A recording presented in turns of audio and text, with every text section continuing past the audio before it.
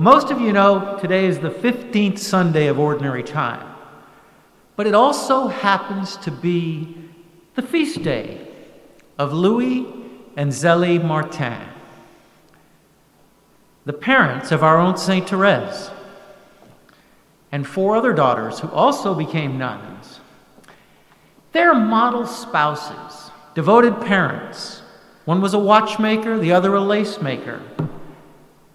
They were attentive to the poor, and they accredited their attendance at Mass and their deep devotion to the Blessed Virgin for all of the strength that they were able to gather to raise their family. But most importantly, we should never forget that they were parents, like many of you out there. Similar hopes and dreams, problems and challenges. Listen to these quotes from Zélie, collected from her letters that she wrote as a young mother. Even saints need a maid sometimes. We all have bad days.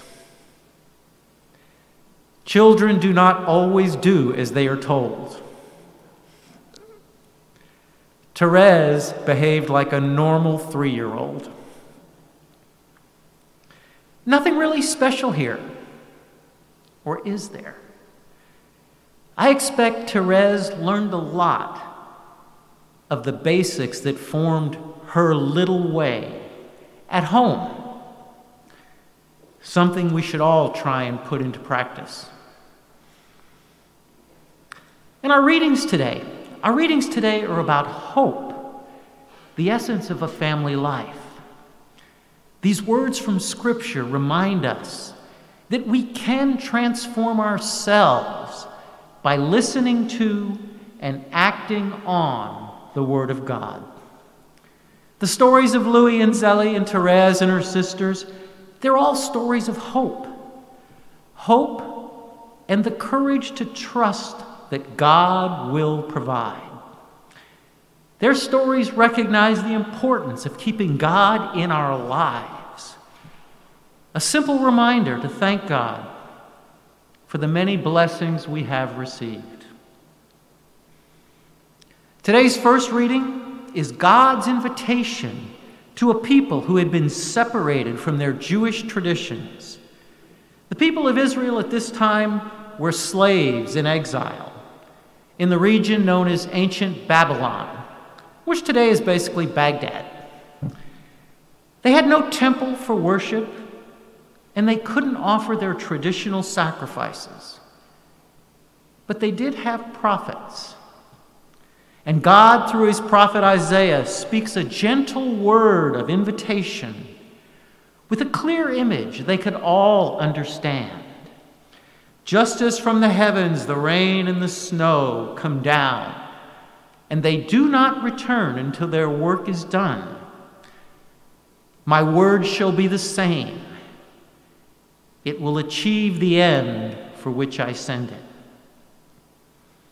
Today's gospel finds Jesus teaching about life in the streets to ordinary people, mostly farmers.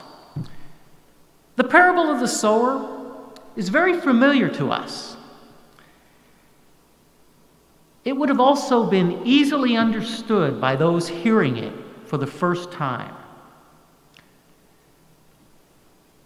Sowing seed in the various types of soil that you could sow it upon was something that was part of their daily life. Being a farmer was not an easy job. But this group of farmers would have laughed hysterically as Jesus talked about the stupid farmer who put seed in places it would never grow. They would have laughed, and he would have had a happy audience listening. But just like God's word, that seed fell everywhere, not just in the good places.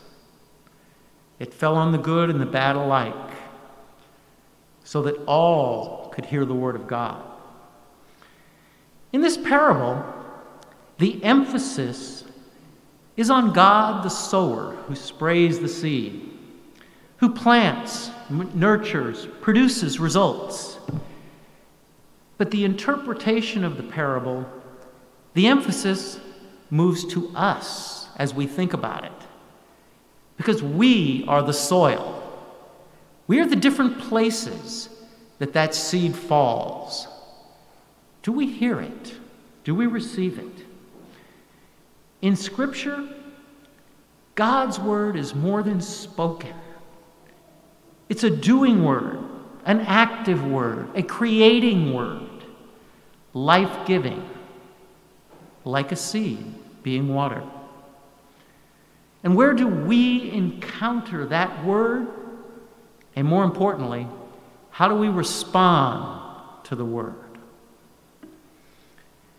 If we are open to the word of God, we encounter the Holy Spirit unceasingly in all of our experiences of our lives.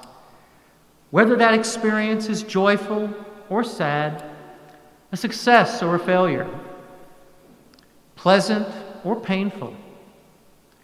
Jesus is the Word of God. Everything that he said, everything that he did, was God communicating with us. And although that parable is self-explanatory, there are parts of it that can use some extra explaining. We have to remember that Jesus knew that some of those listening to him, their hearts had hardened. Even though they had witnessed his miracles, they had heard and seen his forgiveness, his compassion, his love, there were still many who tried to find fault. And this parable was kind of sent to disturb and challenge. Those of you who don't receive the word in the proper way, you need to look inside and think about it. And we too will encounter people who don't hear the word the way it was intended the first time. Some may be very close and dear to us, and we know their hearts have hardened for whatever reasons. Unfortunately, some may be racist. They may not have accepted that all are made in the image and likeness of God. They may not have accepted that people can be unfairly treated because of their color or their nationality, where they came from. Some will reject the poor, the homeless, the hungry, even the undocumented, as inferior. Some choose to even reject the infirm, the elderly, and the unborn. And that list goes on, unfortunately. Remember, we were all created in the image and likeness of God. As Christians, this culture of contempt is really not acceptable. It's something we need to work against. We are called to remember that every human being is a child of God, a brother or sister in Christ, and everyone possesses a certain amount of human dignity to which they are entitled.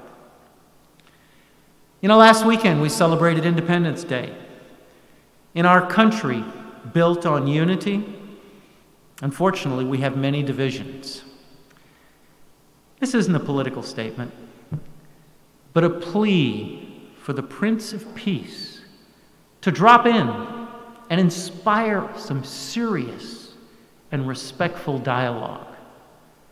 Conversation that will lead to love, mercy, and forgiveness, and hope.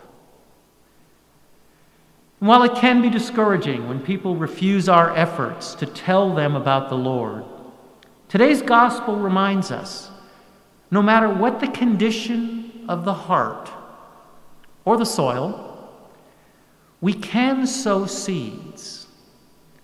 We can put seeds of prayer out there that God will put good people in our lives and in the lives of those we pray for. people that will lead them to Him. We can show them the face of God we hope they will come to embrace. We can sow seeds of dialogue. Unfortunately, we may never know the fruit of the seeds we sow, but we are called to sow persistently and let God bring in the harvest. Pray always that the word you have received, the word you have heard, will remain in your heart. A good heart, like good earth, promotes patience as the roots develop, and then one day the plant bursts into the sun and is nourished by the rain. Unless we respond to God's invitations, as Louis and Zélie Martin did, we will miss out on the deep healing and hopefulness, the happiness and the peace that the Word of God and the Holy Spirit can bring into our lives.